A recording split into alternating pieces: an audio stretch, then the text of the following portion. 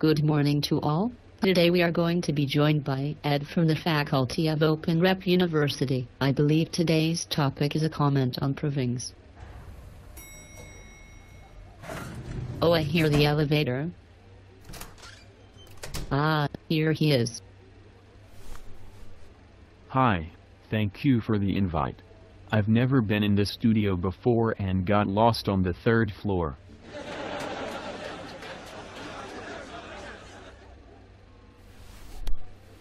That's okay, Ed. I sometimes go to the wrong building altogether. So, we will present the footage of your presentation. I begin my narration by reporting Hahnemanns' motivation for finding a better medical therapy. He realized the treatments of the day were not to the benefit of the patient. No. Shush. Sorry. Okay. Everyone wants to be a movie star. I do. Moving on here. Once Hahnemann realized that the whole medical practice of his day was not following the law of nature, and therefore antipathic to the curative law, he spent 8 years testing his observations before commencing practice with it. Oh.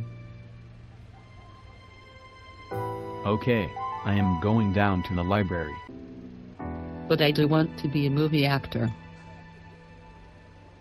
Oh, he has gone. So I am on the way to the library, where we can discuss provings, in a general way, and take a look at Hahnemann's instructions. We can also see if modern homeopaths are working to his directions today. Oh, here I am. So here we are at the library. The word proving refers to the process of testing a substance for use as a potential homeopathic remedy on healthy persons. The object of homeopathic provings is to catalog all symptoms and characteristics which can be genuinely associated with the substance being proved.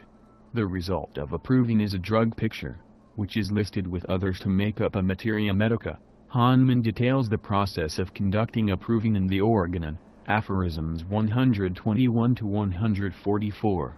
Outlines the entire procedure step by step.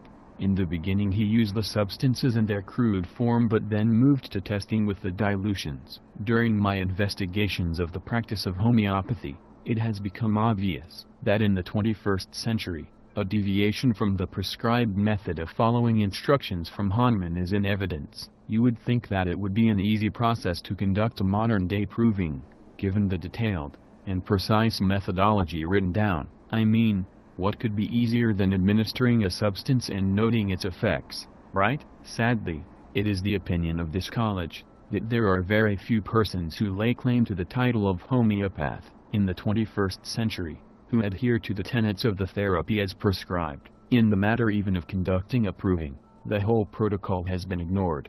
What shall we think of the proving of basilinum conducted by Sankaran in 1993? He reports as part of the proving symptoms of a number of people who had not taken the remedy. He reports symptoms already developing 1 week prior to the beginning of the proving. He includes the flu-like symptoms of one person who could not participate in the provings. Further, he includes the symptoms of the mother of one of the provers. And he also included the symptoms of a child of one of the provers who was acutely sick and living at a distance. Sankaran's conclusion, as he wrote, this proving is especially significant as it showed the phenomenon of a person developing the symptoms without taking the proving dose.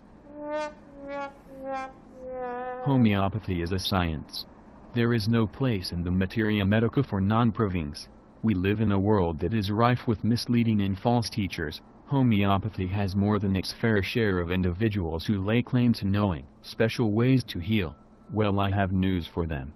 Homeopathy is a medical practice that follows a strict protocol. There is no secret, or a special way, it's all written down for them. Provings is the bedrock of applying the therapeutics.